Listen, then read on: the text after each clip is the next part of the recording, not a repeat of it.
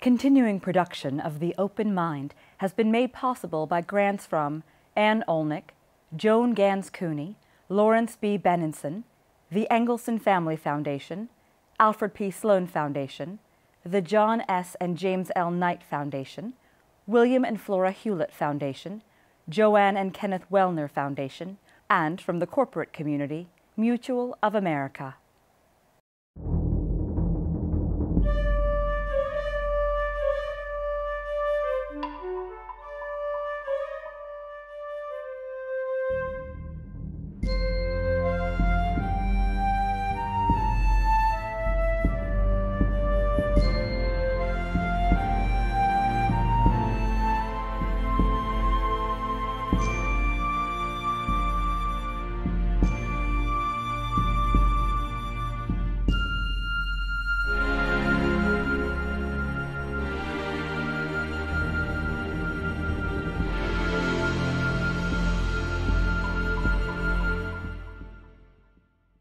I'm Alexander Heffner, your host on The Open Mind.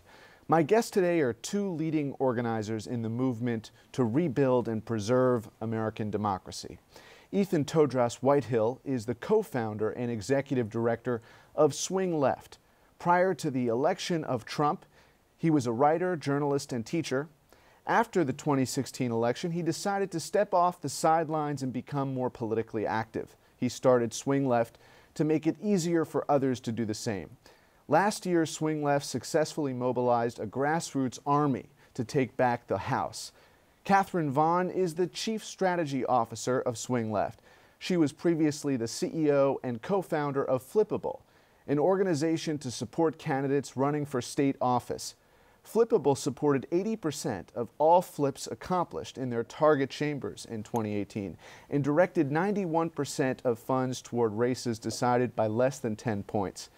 This year, Swing Left recently unveiled its super state strategy for 2020, designed to organize progressive victories across the White House, the U.S. Senate, and state houses. By focusing on 11 so-called super states, volunteers and donors can multiply their impact up and down the ballot. And I might add that now Flippable is a part of Swing Left. You guys are working together towards those collective goals. Thank you for being here, Ethan, Catherine. Thank you so much for having us. Thank you. Where would you say the vision is right now? What is a realistic goal for 2020? If we were to look at who's being inaugurated in January 2021, what do you hope that your collective work will accomplish? And Ethan, maybe start with you, because the House was quite an endeavor, and you were responsible in part for that, along with the Speaker and some of her allies. The goal up and down the ballot, like the everywhere? goal. What is the big goal? The big goal insofar as what are you hoping to accomplish by January 2021? That's a good question. I think obviously we'd like to see a new occupant of the White House, right? I think everyone would agree that's the most important thing facing our country right now. But that's not enough. You know what I mean? Last cycle, the Senate was really, really hard because the Democrats were playing defense in so many deep red states. But now there's a real path to taking back the Senate. And that's critical, you know, whether Trump is defeated or not, right? And then, well, you know, there's this little thing called redistricting that happens once every 10 years. You know, we don't have this opportunity very often. You know, the census is going to be happening, and then after that, by the Constitution, we have to redraw the districts, and whoever controls the state houses at that point will get to draw those districts, and that determines so much for our country, for our democracy, just generally. One of the big reasons we wanted to join forces with Flippable is because we understood just how important redistricting is going to be, and how important the elections of 2020 are going to be for how we fare on that front. Catherine, how do the super states in question, how are you going to try to accomplish taking back state houses? Based on your experience in 2018, how does that inform the way you tackle those elections in 2020? Great question. So the super states are examples of states where you have multiple really important elections or geographies up and down the ballot. So a state that's going to be critical to winning the Electoral College and also has a critical Senate race and also has a state house or state Senate that can be flipped in time for redistricting in 2021. And so we already, when we compared our maps and we compared the states that we were working in, there was almost 100% overlap, that we were really focusing on the same states. So the super state strategy, I think, is a really great way of rolling up all of these different elections into a single strategy. So as a volunteer or a voter or a donor, you don't have to kind of look in all of these different directions to figure out what the strategy is. You have a clear set of geographic priorities, which is the way our democracy is organized. And then when it comes to state legislative races, I think that taking some of the attention that we have and that we're focusing on getting Trump out of the White House and making sure that it also goes all the way down the ballot to who's sitting in your state house district seat or who's your state senator, and making sure that we're able to flip those seats, identifying not just the states that are important, but the specific geographies, those smaller districts, those zip codes, those areas that we know an individual vote, if someone's voting Democrat up and down the ballot, could have 5 or 6 times the impact as just an individual vote somewhere else. Some folks are arguing that it's disadvantageous for the Democrats to nationalize Trump and impeachment, for example, on a district-by-district basis. And the municipal and local level, folks are not concerned about Trump and his fitness for office vis-a-vis impeachment. Often, these congressional candidates who won in 2018 are asked in 2019, now looking towards 2020, what are folks saying? What are folks saying at your town hall meetings? And a number of the folks who represent constituents that flipped from red to blue are saying, I don't get questions about impeachment. But yet, impeachment was a really important mobilizing force in restoring democratic accountability, and that was a major argument for House members. That was maybe an overarching argument. So, Catherine, what are you hearing as to the importance of that national conversation in those state house and assembly races? It really varies. Right now we're talking to some candidates in Virginia that are, at the state level, and it varies even within a state. In some districts, talk of Trump and impeachment is, taking up some of these town halls, and in other districts, people are really focused on infrastructure, on the environment, on the economy, and that sort of thing. And so I think, I defer to the candidates that we support who know their districts in and out as to how much time they want to speak about those issues. I do think that we stand for a whole set of democratic values that, whether or not Trump is impeached, whatever happens with him, we still stand for these very positive values. And I really love hearing the stories from our candidates all over the country as to what matters to members of their districts. We know that voters want accountability. We know that voters want an honest and decent person in the White House. And so it's not an issue that we necessarily want to skate over, but I also think that the people that we get to elect to the state house and state Senate level really understand the local issues that motivate their base and are able to speak to people on a much more personal level. And so I think it's a benefit. We can have these national issues that unite us, and we can also have very local issues that these candidates can speak to. Well, Ethan, at least the mainstream media doesn't think that the Democrats can walk and chew gum at the same time. And I asked the question of Catherine, I want to ask you the same question, and if you might expound on that, because the mainstream media narrative is that those local communities are not interested in impeachment. That is, at present, as we're recording this, that seems to be the predominant narrative, but it seems to me more complicated than that.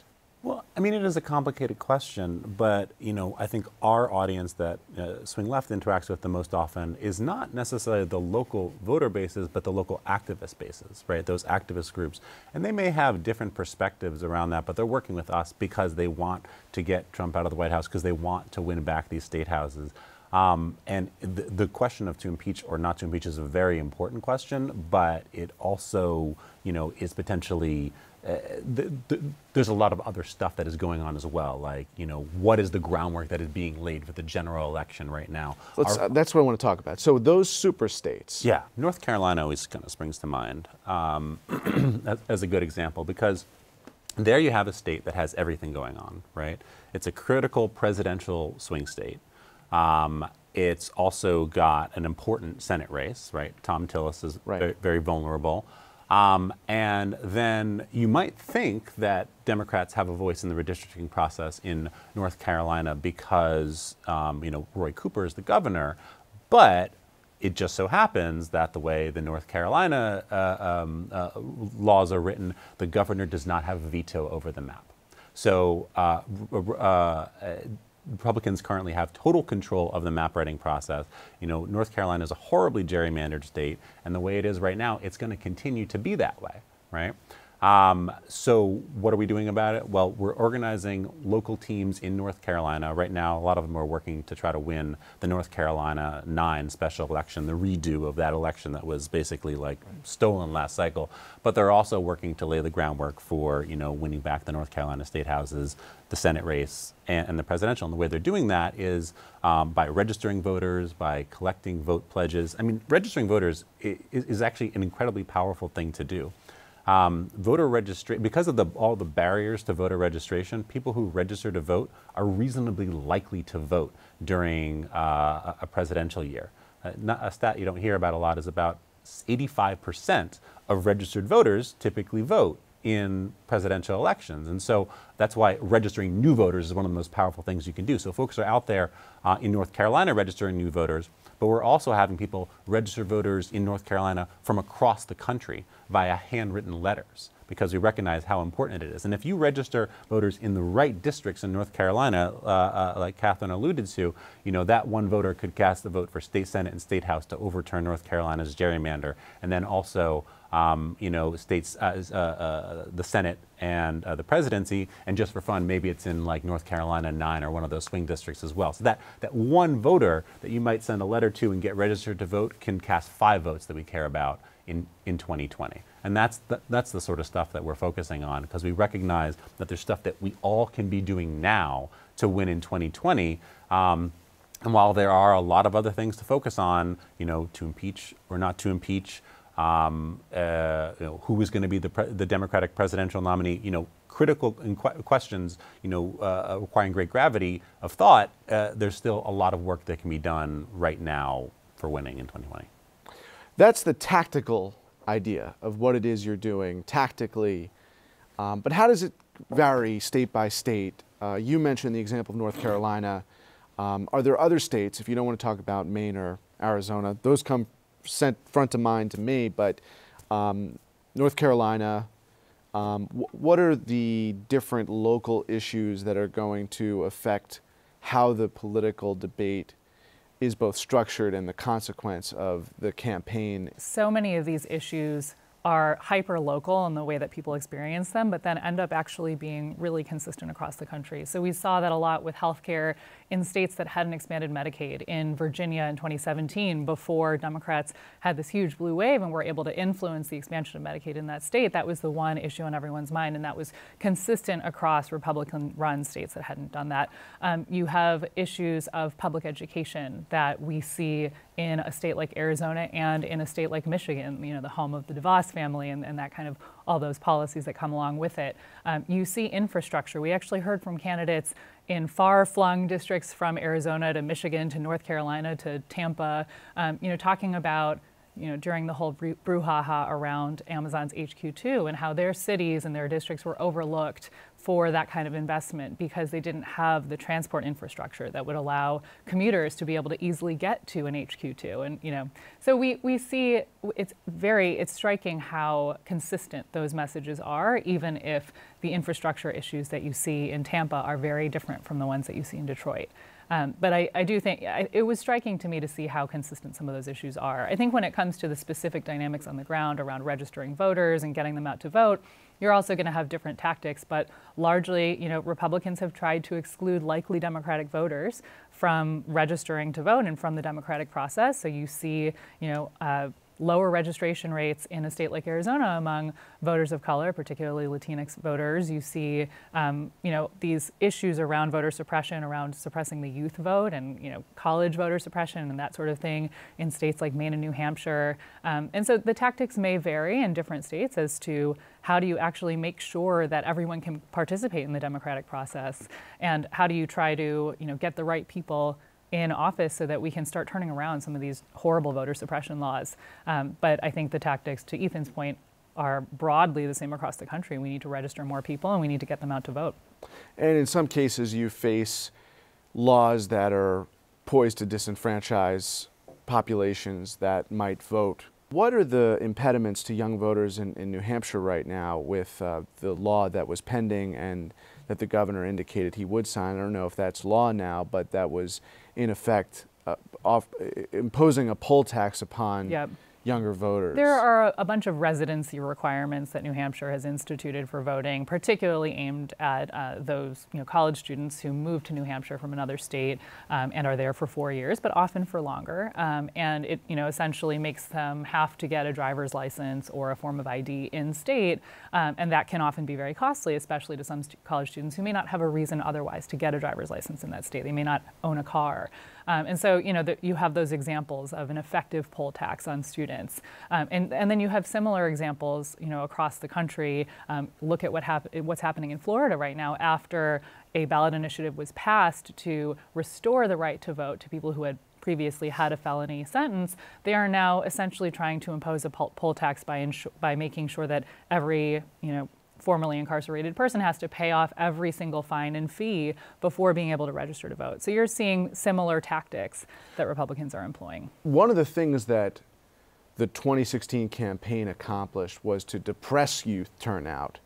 But in 2018, your efforts were largely in partnership with young people, 18 to 30, maybe even more expansive than that, but that was the largest concentration of volunteers for Swing Left, I'd imagine, or Flippable, a more youthful cohort within swing districts and folks who were giving aid to their brethren in swing districts.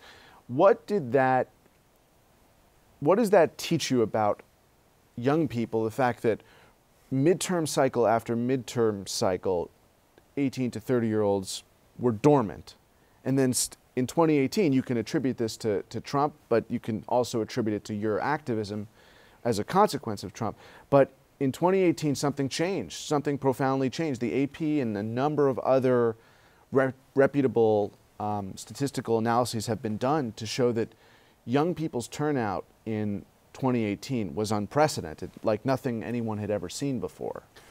Yeah, I mean, I think there's an interesting line to draw. It's like, so in a place like New Hampshire, they're not saying students can't vote, right? They're saying, oh, you have to get a driver's license here, right? So you're requiring these extra steps. And I think what we're learning in modern society, where there's, we're kind of getting pulled in so many different directions, is that if you put just a few extra barriers in front of people, it's enough to stop a significant portion of them of doing things.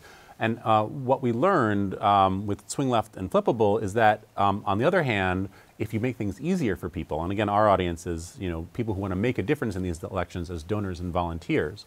So when you make things really easy for people, they're more likely to do it. You give them fewer steps to get there. You show them the impact of the thing. And I think we're starting to recognize, with the young, you give them something that's inspiring, right? Like we ran this last weekend campaign.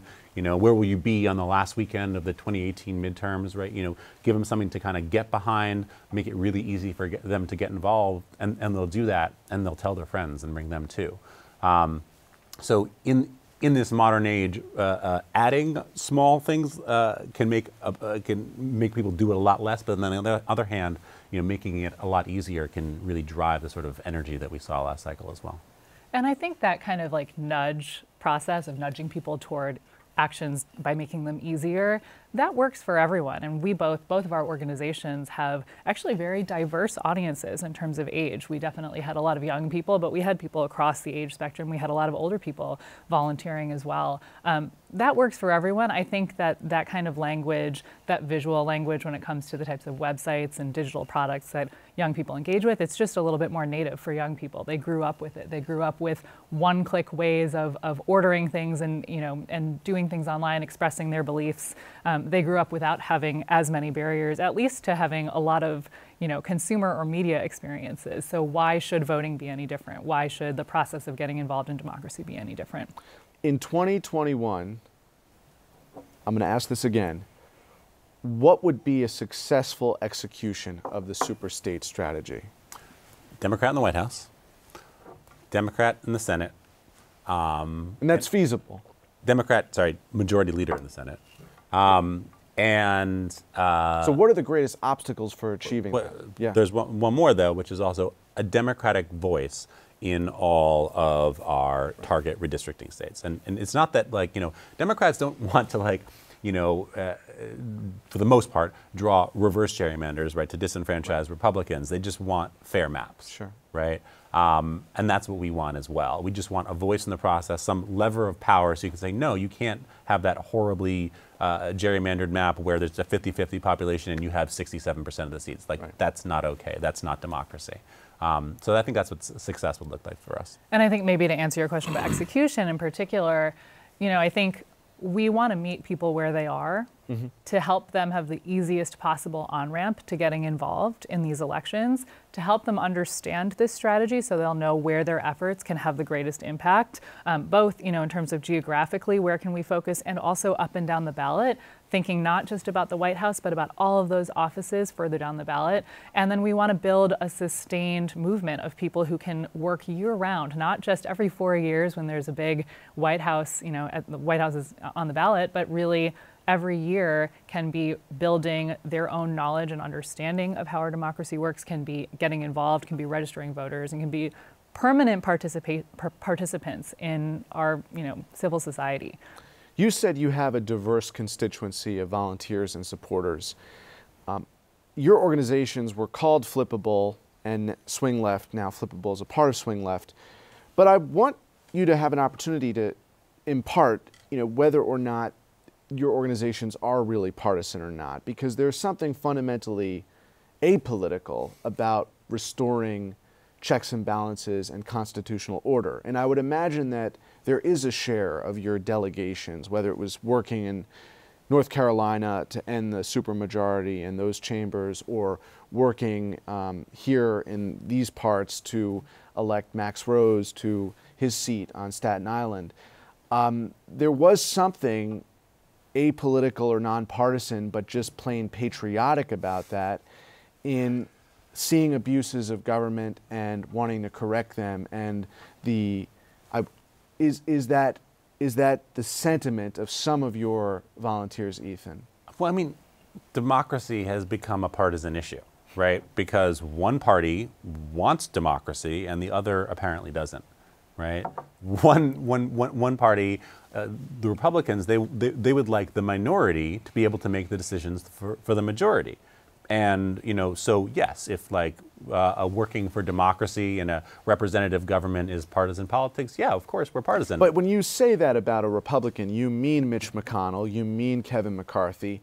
You don't necessarily mean those Republicans who crossed over in those Orange County districts. I'm talking about the voters. Republican politicians. Right, so what about Republican voters who may have voted for Bob Dole, they might have voted for Mitt Romney, but they are concerned, and if you look at the R to D breakdown of who's registered, for instance, in those Orange County seats, you'll see districts that are a majority Republican that were flipped. So I'm just wondering, what is your interaction with the community of folks who hear Swing Left, and they may fear that they're part of some kind of robust socialistic organ instead of what some impetus is motivating your organizers, as far as I understand, and from my own conversations with people near about, that is just the restoration of democratic norms. And I'm wondering how you talk to people, especially in those deeply entrenched red Assembly and Senate seats, where it is an act of awakening and realization to pull the lever for a Democrat.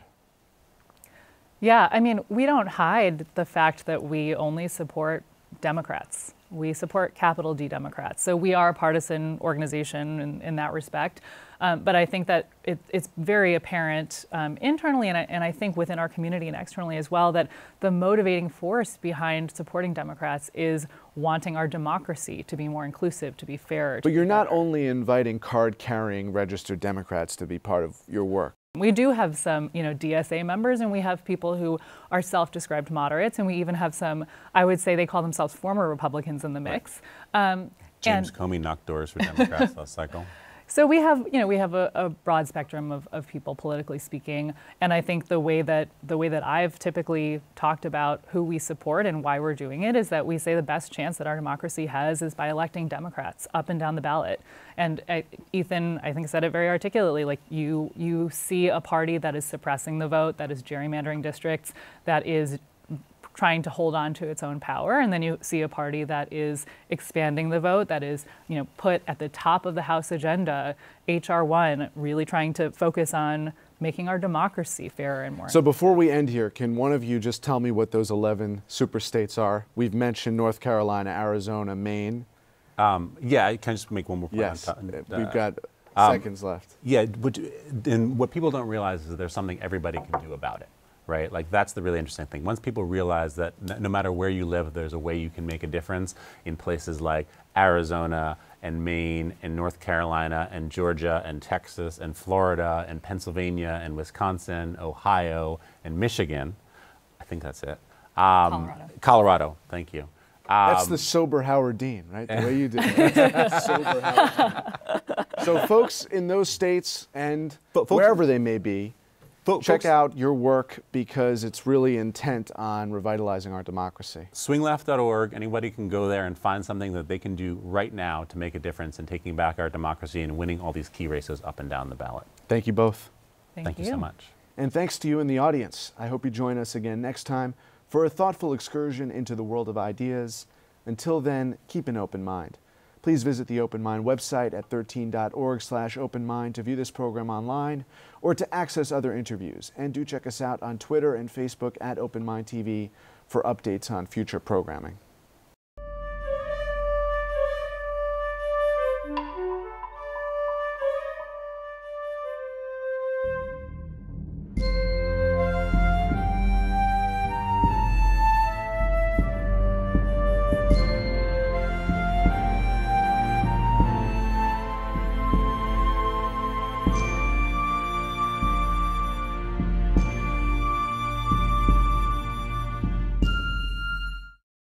Continuing production of The Open Mind has been made possible by grants from Ann Olnick, Joan Gans Cooney, Lawrence B. Benenson, the Engelson Family Foundation, Alfred P. Sloan Foundation, the John S. and James L. Knight Foundation, William and Flora Hewlett Foundation, Joanne and Kenneth Wellner Foundation, and from the corporate community, Mutual of America.